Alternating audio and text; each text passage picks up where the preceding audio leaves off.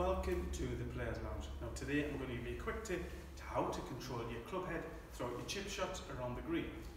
Now a lot of amateur golfers flick at the ball, which allows them to catch the ground heavy and also the golf ball quite thin.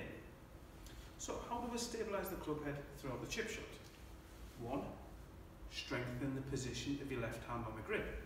This will allow now the left hand to be in front of the ball and club head at impact and allow us to come in quite a nice descend and blow behind that ball. Next, weaken the right hand position, which will now stop us to flicking at the golf ball. So strengthen the left hand position, weaken the right hand, and then this allows us to keep the stabilisation of the club head throughout the whole stroke. A bit like this. Strengthen left, weaken right.